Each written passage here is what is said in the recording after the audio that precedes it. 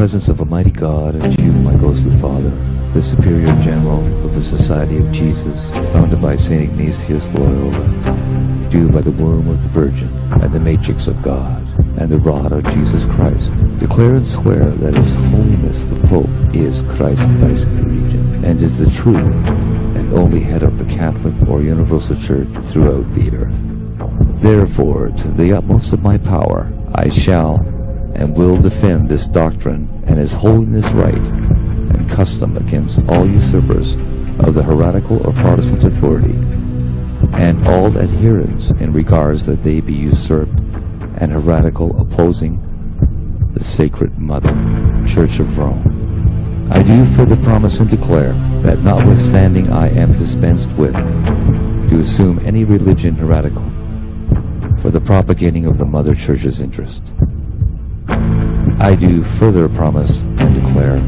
that I will have no opinion or will of my own, or any mental reservation whatsoever, even as a corpse, but will unhesitatingly obey each and every command that I may receive from my superiors in the militia of the Pope and of Jesus Christ. I furthermore promise and declare that I will wage relentless war, secretly or openly, against all heretics, Protestants, and liberals, to extirpate and exterminate them from the face of the whole earth, and that I will hang, burn, waste, boil, and flay, and strangle and bury alive these infamous heretics, rip up the stomachs of the wombs of their women, and crush their infant heads against the walls, in order to annihilate forever their execrable race.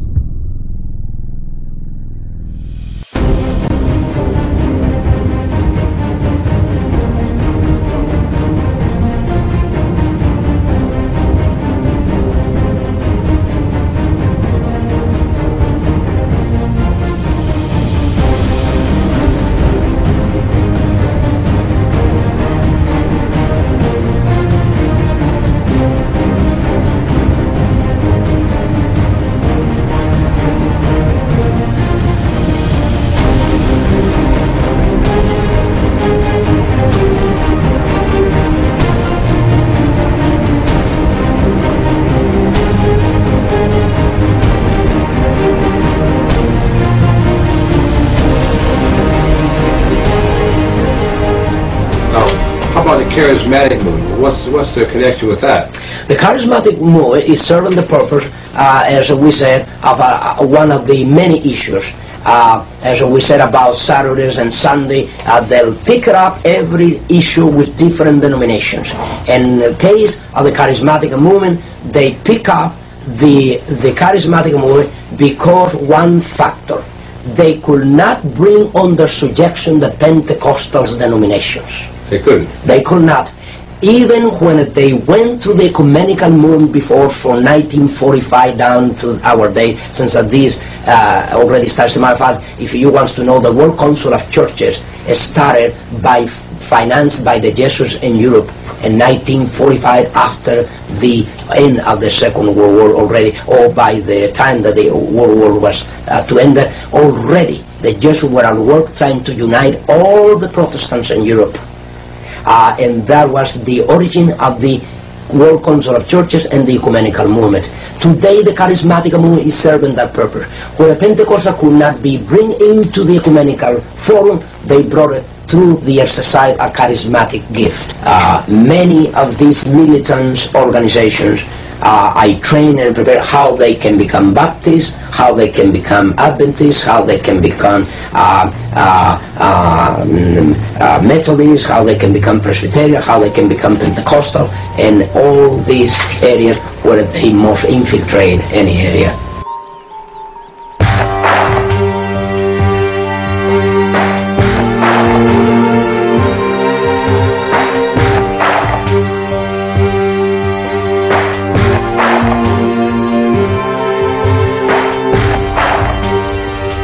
Would you please stand for the reading of the Word of God? Turn in your Bibles to 1 Thessalonians, the 4th chapter, as we continue our prophetic sermon series titled, The Coming Fourth Reich, and this sermon, The Final Farewell. The most exciting event the world has ever seen in the past 2,000 years is about to happen. It's called the rapture of the redeemed Church of Jesus Christ. It's called the rapture of the redeemed Church of Jesus Christ. I'm delighted to present my latest book, In Defense of Israel. This book will expose the sins of the fathers and the vicious abuse of the Jewish people. In Defense of Israel will shake Christian theology. It scripturally proves that the Jewish people as a whole did not reject Jesus as Messiah. It will also prove that Jesus did not come to earth to be the Messiah. Defense of Israel will shake Christian theology. It scripturally proves that the Jewish people as a whole did not reject Jesus as Messiah. It will also prove that Jesus did not come to earth to be the Messiah.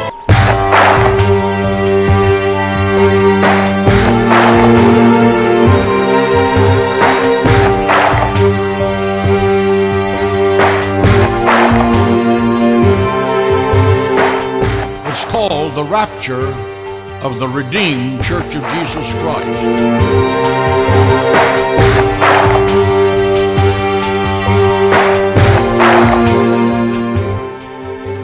Something began to change.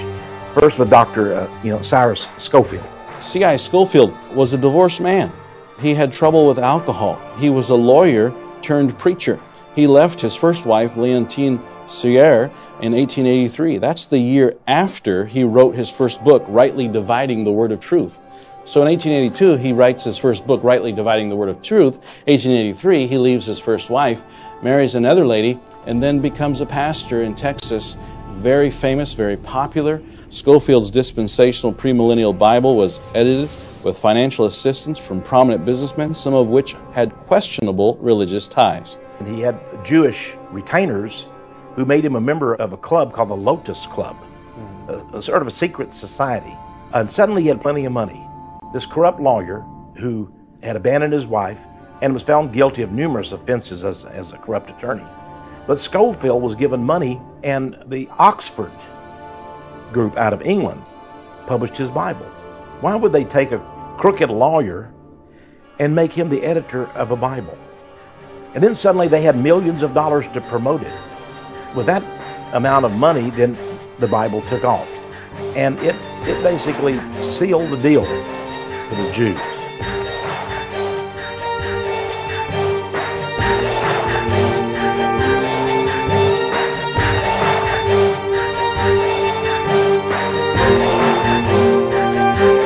It's called the rapture of the redeemed Church of Jesus Christ. But it's a doctrine that has no basis in Scripture whatsoever, that was in fact concocted and popularized to enable a direct attack on the gospel, and also on the ministry and the teachings of our Lord Jesus Christ. This sacred cow doctrine I refer to is none other than the pre-tribulational rapture of the church. For the past century, Christian eschatology has been greatly influenced by the teachings of a man named Cyrus Ingerson Scofield, also known as C.I. Scofield, editor of the popular Scofield Reference Bible.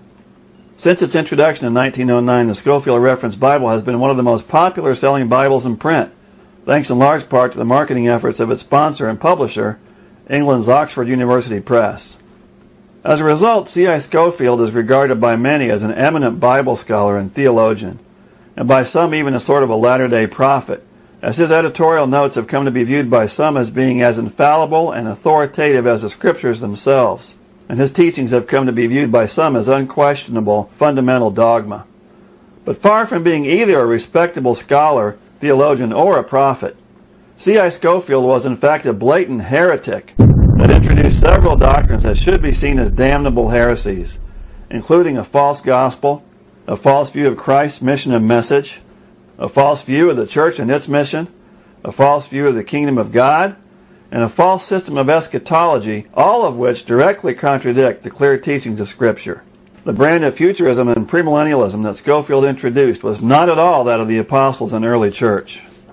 When you take a close look at Scofield's many false doctrines, a clear agenda emerges, indicating that the allegations made by some are in fact true. That Scofield's work was funded and directed by the World Zionist Organization, founded in 1897 by Theodore Herzl and funded by the banking house of the Rothschilds, to promote the idea that unbelieving Jews are still God's chosen people. that they have a separate covenant with God and do not need to believe in the Messiah Jesus to be saved. An idea that's pushed to extremes today by the Zionist latest poster boy, the heretic from San Antonio, Texas, John Hagee, whose well-known heresy comes right out of the Scofield Bible.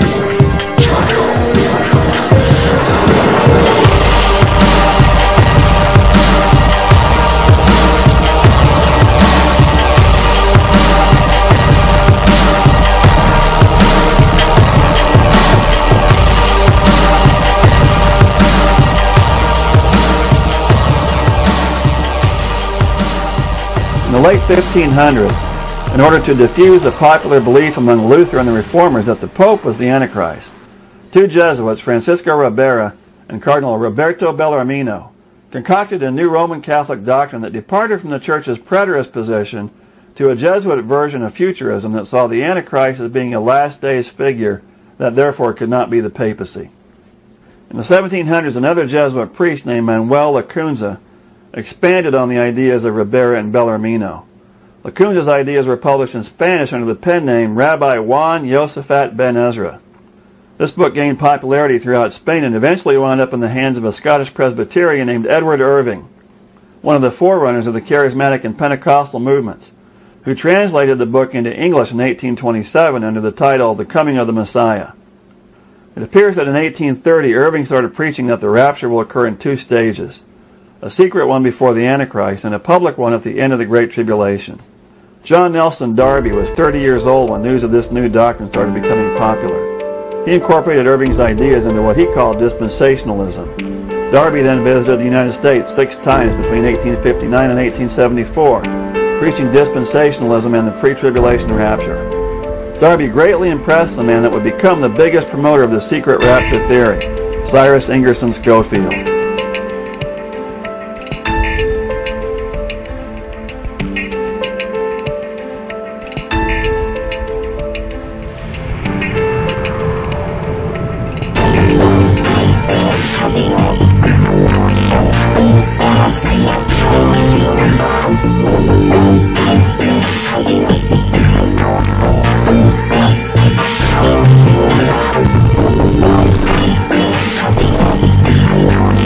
Jesus said you cannot put new wine, grace, into the old wine skin, because the new wine would ferment and you will lose both.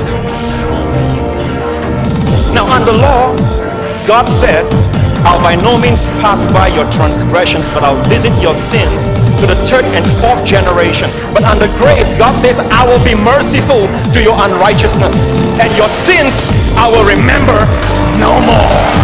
There's been a change. There's been a change, church. God is raising ministers of righteousness all over the world. There is a grace revolution on.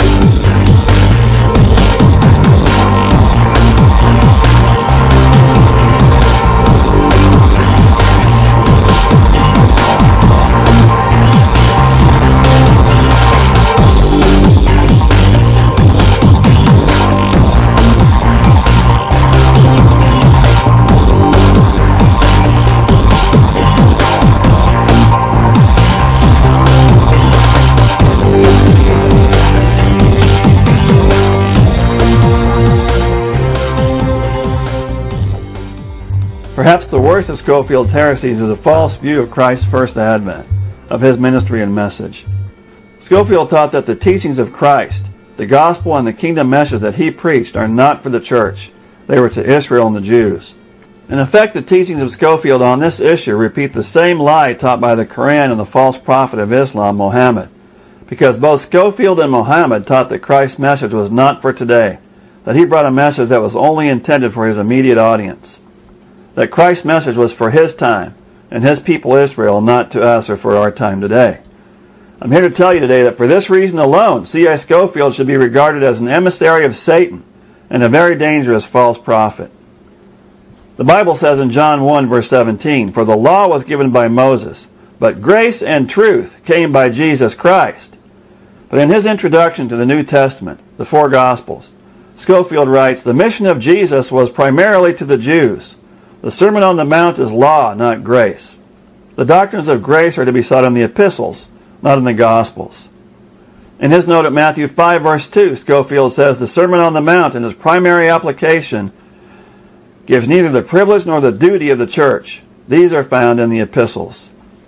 And in his original introduction to 2 Corinthians, Scofield blatantly attacked the teachings of our Lord, where he says, "It is evident that the really dangerous sect in Corinth was that which said, 'And I of Christ.'" 1 Corinthians 1 verse 12. They rejected the new revelation through Paul of the doctrines of grace, grounding themselves probably on the kingdom teachings of our Lord, seemingly oblivious that a new dispensation had been introduced by Christ's death. By the way, here Scofield dares to call Christ our Lord, while in the same paragraph saying the most dangerous sect were those that followed his teachings. Ladies and gentlemen, the Lord Jesus said, "Why call ye me Lord, Lord, and do not the things which I say?" I've got news for you today. C.I. Scofield was a wolf in sheep's clothing. And all those who follow his false gospel that salvation does not require obedience to Christ will one day find themselves in that group of many that Christ spoke of in Matthew 7 verse 21, who call him Lord, but to whom he will say, "Depart from me, ye that work iniquity. I never knew you."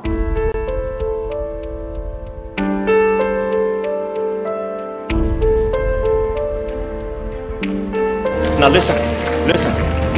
The church has it backwards.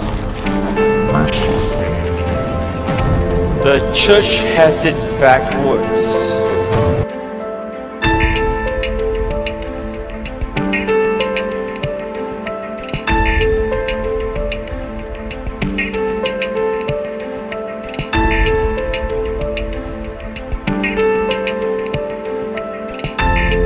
At the Council of Trent from 1545 to 1563, a commission of cardinals was put together to clean up the Catholic Church and to reassert its position of authority as the only true Church of God.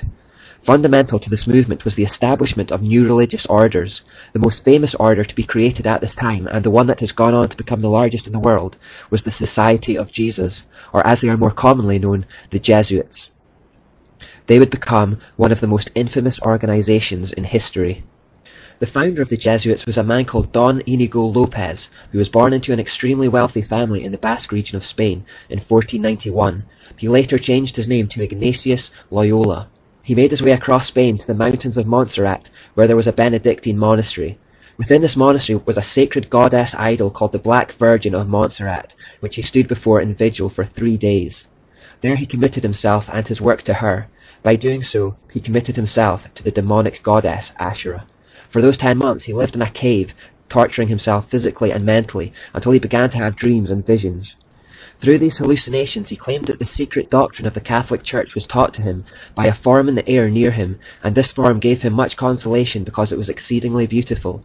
It somehow seemed to have the shape of a serpent, and had many things that shone like eyes, but were not eyes. He received much delight and consolation from gazing upon this object, but when the object vanished, he became disconsolate. Here we see the telltale signs of a demonic cave revelation, exactly like that which Muhammad experienced. More explicitly than Muhammad's encounter, the being came in the form of a serpent rather than an angel of light. Similar to Muhammad, Loyola found himself prone to depression after contact. By 1534, Ignatius Loyola had 6 key companions, all of whom he had met at university, and they formed the initial military brotherhood of the Society of Jesus. On the morning of 15th of August, 1534, they met in the crypt of the Church of Our Lady of the Martyrs at Montmartre, and took solemn vows committing themselves to their lifelong work. As a man with an army background, Loyola created his order with the principles and disciplines that he had been used to as a soldier. The leader demanded the unquestioning obedience from his inferiors. Loyola was made the first superior general of the order, and they began the work of opposing the Reformation and re-establishing the dominance of the Catholic Church in Europe and around the world. They made their way to Rome where, in time, their society was accepted by the Pope, who at that time was Paul III. Paul III had seen the need of such a military order to repel the progress that the Protestant Reformation was making, as the Catholic Church seemed powerless by its own means. The Pope invested in them the authority to Excommunicate all who would hinder or who do not aid the society, to confer orders, preach and administer the sacraments, to change their general, to absolve heretics as well as imprison the excommunicate, to exercise episcopal functions, to confirm, exercise, dispense, etc., to disguise themselves, to carry movable altars, give plenary indulgences, to live exempt, free from secular powers, taxes, as well as jurisdiction, authority, sentence, and command of any other ordinary delegate, judge, magistrate, from any search. In other words, the Jesuits were given authority from the Catholic Church to operate above the law and to employ any means necessary to do their work. With this remit, in time, the Jesuits became the most prominent and powerful of Catholic weapons against the Reformation. Their constitution justifies this absolute and unquestioning obedience by claiming the general of the Jesuits is in the place of Jesus Christ. Like the Pope, the general has invested in himself spiritual authority for worldly power and control. In more than 500 places in the Jesuit constitution, it is taught that the Jesuits should see Jesus in their general. The blasphemy continues in the constitution saying, "No constitution, declaration or any order of living can involve an obligation to commit sin, mortal or venial, unless the superior command it in the name of the Lord Jesus Christ, or by virtue of holy obedience, which shall be done in those cases or persons wherein it shall be judged to conduce to the particular good of each, or to the general advantage, and instead of the fear of offence, let the love and desire of all perfection succeed, that greater glory of Christ, our Creator and Lord, may follow." That nonsense just means that the Jesuit superiors can command an inferior to commit a sin in the name of Jesus Christ, if they feel the end justifies the means. The order operated on the basis of complete, blind, mechanical obedience to those who are higher up in the hierarchical structure. The entire organization in turn would be at the disposal of the Pope as an army of the most zealous and dedicated spiritual warriors for the Vatican. They specialized in warfare by stealth and deception to undermine the enemy being true Christians of the Reformation. Satan is trying to sneak his poison into Christianity, and this is why it's so important we study this stuff, so that we're not led astray through lack of knowledge, and so that we learn to recognize deception and evil, even when it comes disguised as an angel of light through the lips of people who claim to be on God's side. By reading these words, we gain a full appreciation of their shocking tactics, which can be summed up like this. Their intention was to become part of the faith, system, culture, or group that they intended to destroy.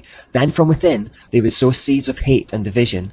Their method was to present themselves as one thing on the surface, but to be secretly working away with each other for a very different purpose behind the scenes.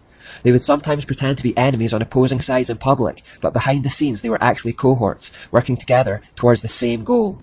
This type of attack is sometimes referred to as becoming a fifth column, meaning that the most effective way to attack something is not from the north, or the south, or the east, or the west, but from within.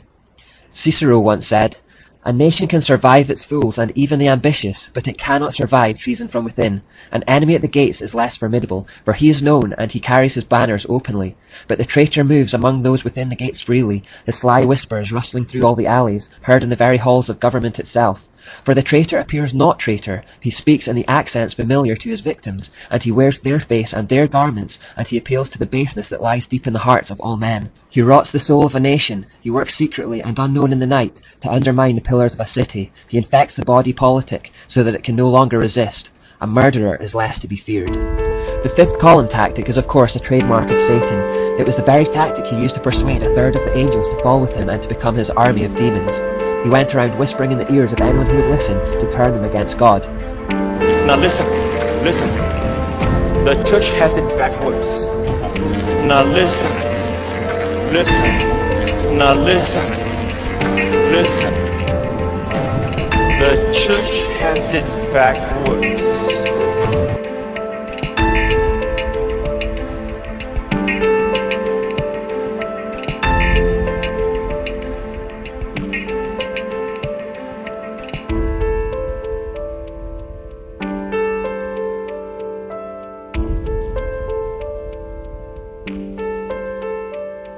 In Britain, the Jesuits made use of fifth column tactics.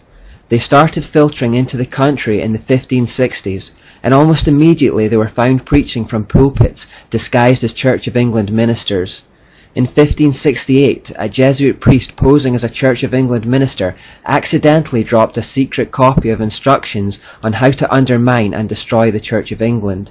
After a search of his lodgings, further documents were discovered in his boots, including a license from the Jesuits and a bull from the Pope Pius, which authorized him to preach whatever was necessary to inflame animosities and widen divisions. They saw no better way to demolish churches than to infiltrate it in the guise of a minister who could introduce divisive false doctrines and ceremonies from the pulpit. Why is that important? Because the law is not of faith. The law is not of faith. The Jews are sin conscious because they have the law. The law kills. The law kills. Which goes to show the letter, the Ten Commandments, listen, kills. The Ten Commandments, listen, kills. The Ten Commandments, listen, kills.